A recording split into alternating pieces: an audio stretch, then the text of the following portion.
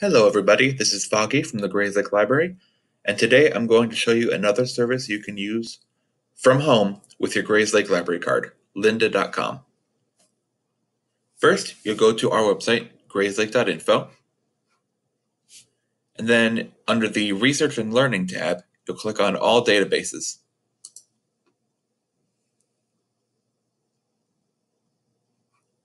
Then we'll scroll down until we get to the L's for lynda.com.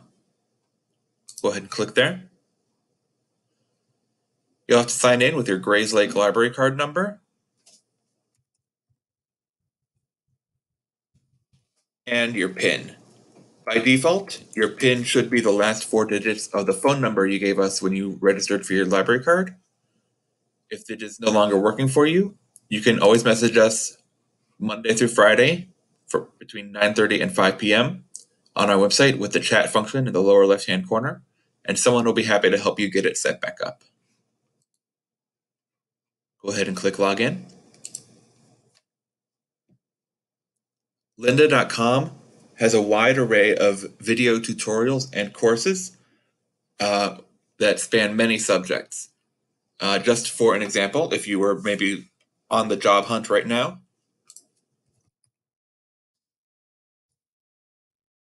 you might look up how to write a good resume or cover letter. If you're running a small business,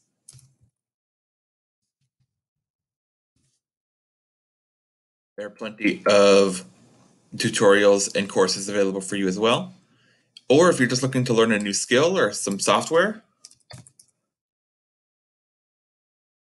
Lynda.com has everything from Microsoft Excel to Adobe Illustrator and beyond. While you are in Lynda.com, you can go up here to the upper right-hand corner where it says Hi, Your Name, and click on Playlists.